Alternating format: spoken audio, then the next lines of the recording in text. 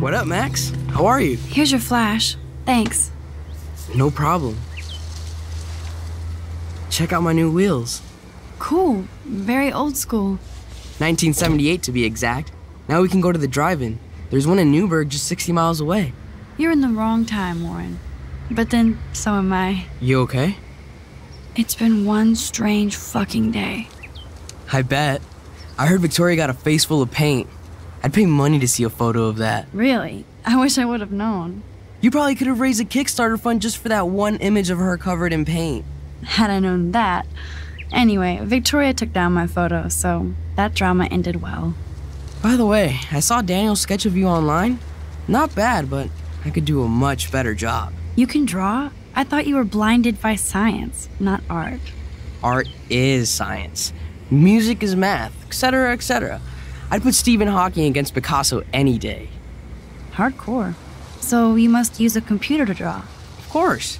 I'd love to tweak one of your selfies with some cool graphics. That might not suck. I'll let you know. So, did you get a chance to check out the movie booty on my flash drive? Yeah, thanks.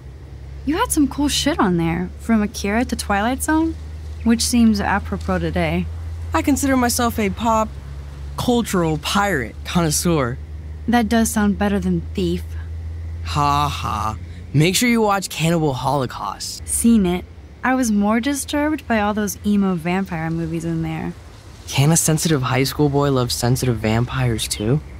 So you're sensitive.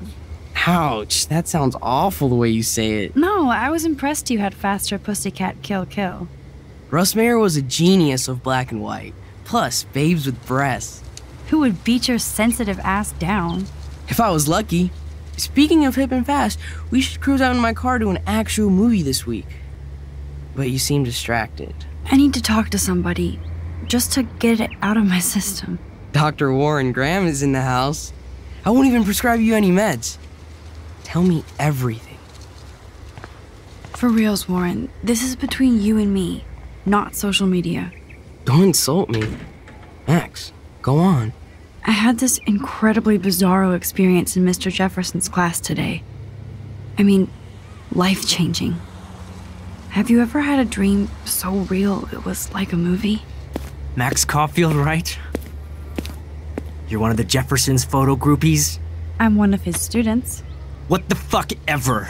I know you like to take pictures, especially when you're hiding out in the bathrooms. You best tell me what you saw. What are you talking about? I know you're new here, but don't even play stupid with me. I'm not new. I've lived here for years. Then you should know the Prescotts own this shithole. Then you don't have to worry about me. Worry about yourself. Do not analyze me! I pay people for that. Take a step back, Nathan Prescott. Oh man, you're telling me what to do? Get away from her, dude! Hey! Leave him alone! Nobody tells me what to do! Not my parents, not the principal, Stop that! or that whore Right in the bathroom!